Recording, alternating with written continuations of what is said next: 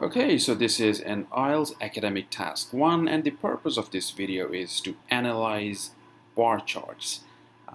We have a bar chart over here, and I'll be basically explaining how to analyze this bar chart so that you can create an organized response. An organized response is extremely important to score well in task 1. You should not write randomly or in a chaotic manner. There should be a clear structure to your answer. What organization means is you have a clear structure to your answer. Okay, so the question is on employment rates of males and females in 6 countries: Australia, Switzerland, Iceland, UK, New Zealand, and the USA. And there are 2 years, 95 and 2005. Let me remove this. Okay, so there are 2 years, 6 countries, male and female. Okay, so you can see there are 3 elements. Let me clearly see on one side we have years, another we have male, female. Let me put this in one category, and we have 6 countries. And the analysis should involve a combination. So you should first analyze males and females according to years, and then male, female according to countries. Okay, so let me explain how. Well, let us first talk about years. We have 2 years, 95 and 2005, and in these 2 years, let me put it like this, it's male, female, it's 95 and 2005, and you can clearly see here that from 95 to 2005, let us see for males first. The employment rate has shot up for every country. Okay, similarly for females, the employment rate has shot up. So that's the first observation. That's the first overall observation you have to make. Let me remove this. Okay, so the observation is that males in 2005 have more employment rate than males in 95. And females in 2005 have a higher employment rate than females in 95. So that's the first observation, and this should be put in the overall category. Okay. Let us come to the second observation, and yeah, this one looks good. Yeah, the second one is this one: males, females in different countries. So we have 6 countries, and let's again draw for explanatory purposes only. You don't have to do this in the exam, but this is for explanation only. Okay, so we have 6 countries: Australia, Switzerland, Iceland, UK, New Zealand, and the USA. And we have males and females. What do we see? That the employment rate of males is higher than females in almost all countries.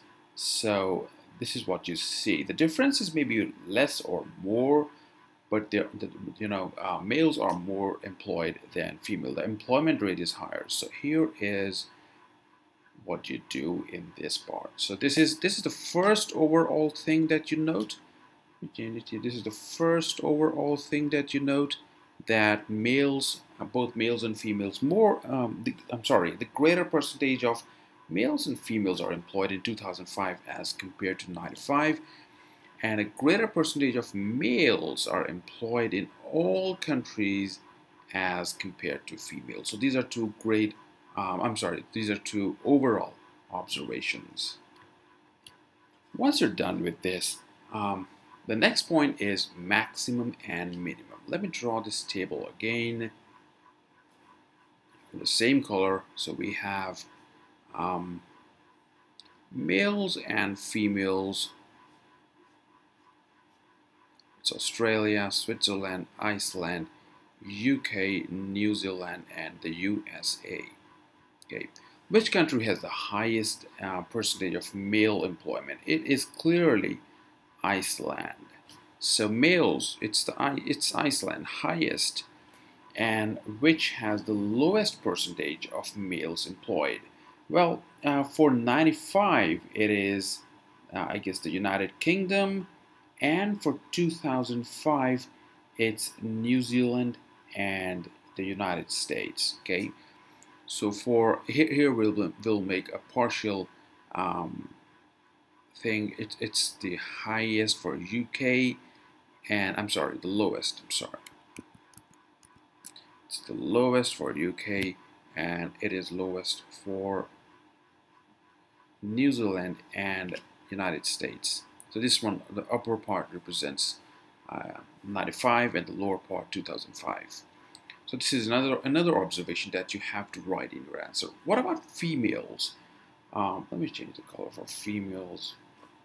Okay, so highest was, I guess, in Switzerland. Okay, yeah, in both years it was Switzerland. So this is the highest in females, and the lowest in females is in the female is for New Zealand in I guess 95, and yeah, it's Australia in 2005. So it's New Zealand and Australia. Okay, so this is the observation that you must present in your answer, the highest and the lowest. Having said this, how should you structure your response? Well, the structure should be very clear. First, there is an overall statement. First there is an introductory statement in which you'll talk about the number of countries, years, male, female, and contain the entire macro data, the overall picture that should be contained within the overall statement, within the introductory statement. So first you have to write an introductory statement, and then it should be followed by an overall statement. And the overall statement should essentially contain two parts. Number one is this, and number two is this. Just these two. Okay, this is one, this is two. Not this part. This part is meant for the body paragraphs. Okay, so number one, number two. Okay, so how should you structure the body paragraphs? The clear structuring that I can see is for males and females.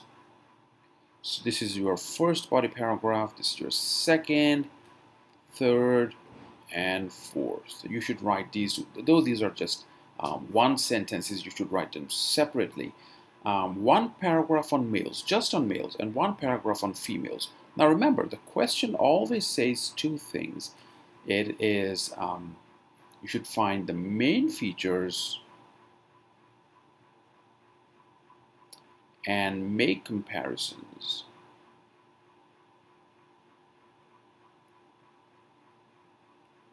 Well, the males paragraph and the female paragraph will contain main features only. Okay, so there's a comparison, of course, of different countries. That's also comparison, but it will be primarily main features. You're talking about the highest, the lowest, and for other countries you'll just talk about the numbers. The female portion will also have main features primarily. The portion of making comparisons is also there, but it's not predominant. Okay, so you're just talking about highest and lowest. That's the only comparison you can do. Comparison between females and males is made in this part, in point number one. And that is contained in the overall statement. So that also contains make comparison part. This is also included in make comparisons where relevant. So you'll be making comparisons between males and females, that males are, the percentage of males employed are higher for all countries as compared to females in the overall statement. And that's also a comparative statement. And you'll be making comparisons between countries within these two paragraphs. Okay, so this was my take on this bar chart, and it's really simple to write if you understand how the content needs to be organized. I hope you liked it. Share the video, follow the channel, and feel free to ask any question.